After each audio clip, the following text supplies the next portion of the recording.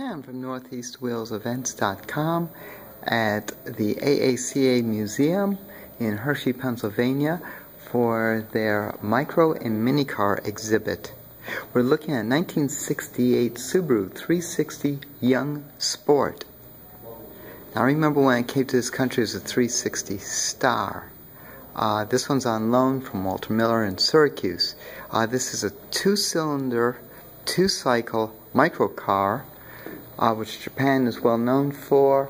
They're running a 356cc motor in the rear, powering the rear wheels.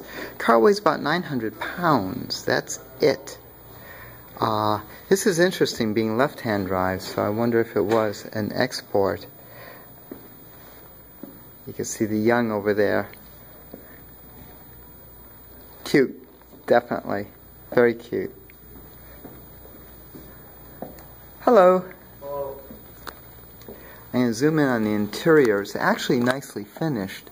The microcars, as you know, were an interesting phenomenon in Japan, and they're still going on strong, the under 500 or 600, I think it is now.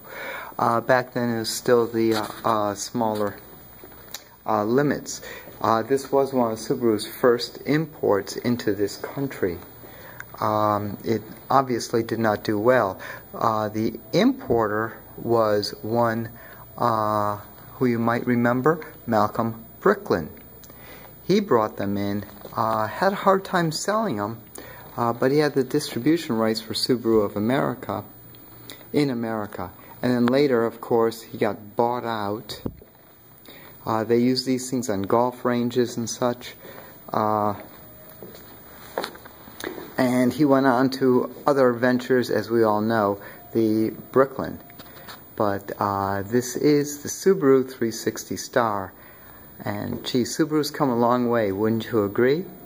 This is Pam from NortheastWalesEvents.com for at the AACA Museum in Hershey, Pennsylvania at the Micro and Mini Car exhibit. Make sure you check NortheastWalesEvents.com for cool events like this. In the South, SoutheastWalesEvents.com. In the UK, UKWalesEvents.com. And of course, across the nation, we've got GlobalWalesEvents.com for all the big events.